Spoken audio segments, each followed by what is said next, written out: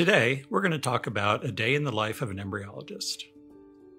I'm John Stevens, the IVF Laboratory Director for Melbourne IVF. Welcome to Fertile Minds. Having been an embryologist for close to 30 years now, I think an embryologist is a very unique individual. From the time we arrive in the morning until we go home at night, and even after we're home, we're thinking about eggs, embryos, sperm. What did we do today that is going to make a cycle successful?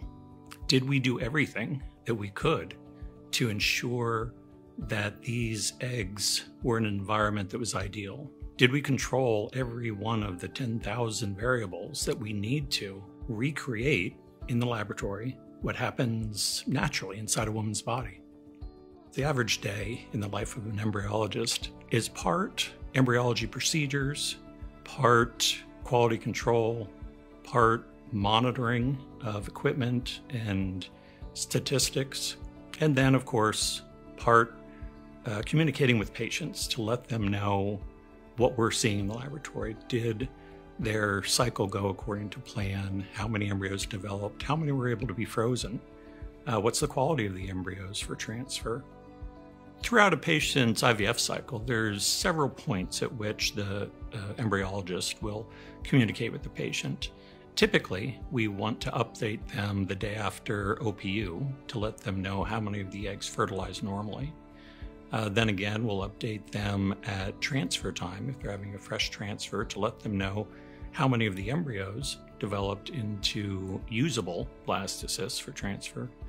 And then again, we'll update them once the cycle is complete to let them know how many embryos were frozen for future cycles. These conversations with the patient are key in the day in a life of an embryologist. These are the points where letting the patient know what we're seeing, and I believe that patients appreciate that.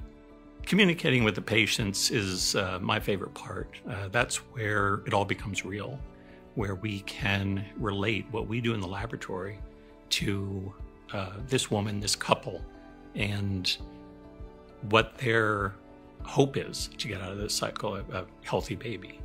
I imagine people, I know I have a image of laboratory scientists, and it's usually kind of a nerdy, introverted geek. But embryologists, I believe a good embryologist cares about what they do. They know that the work that they're doing is going to ultimately create a family. We are working throughout the day to make sure that these embryos are cared for through the quality control, the competencies, checking of equipment, and typically we go home thinking about it. As an embryologist, I've seen technologies come that have increased success rates vastly. Thinking back to when I first started in the early 90s, I don't think we would have dreamed of some of the things we're doing today. And that's what keeps it interesting. There's always new technology that will allow patients who aren't successful today, may allow them to be successful tomorrow. I can't think of a more rewarding career, and I know the team at Melbourne IVF feels the same way.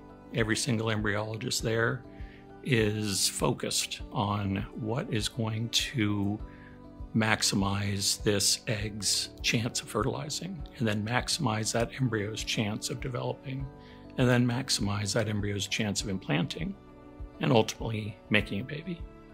I hope you found this helpful. If you'd like to learn more about infertility, hit subscribe.